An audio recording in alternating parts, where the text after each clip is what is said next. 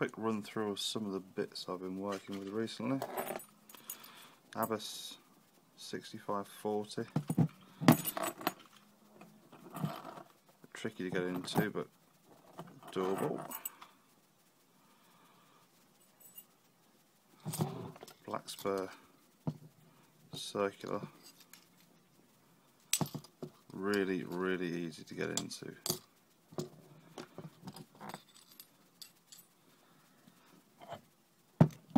The B&Q special. Well, you've seen what I've done to that. Jack. Bought for about £4 at a hardware store. You can literally pick this thing with a blank piece of metal. Anything really will open this thing, it's useless. Thought it was going to be a good one. Oh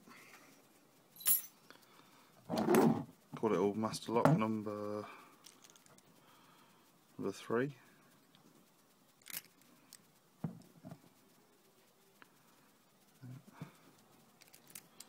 Again, easy to get into. Another master lock, number 17.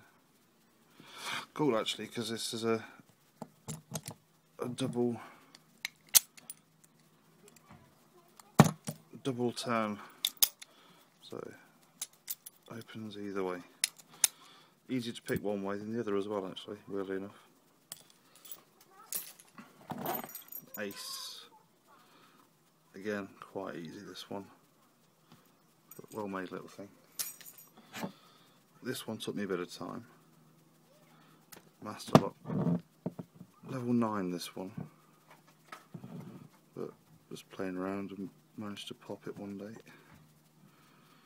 Cost a bit as well, that one. Worth it. Lastly, a couple of little practice ones I've been working on at the minute. Robot, 4-pin cutaway. And you got, as you can see there, regular pins. Nothing to do with security. And the big master lock. 6 ball pins. Number 170. Hefty bastard, that is.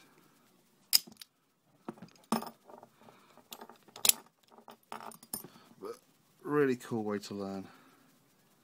You can see them.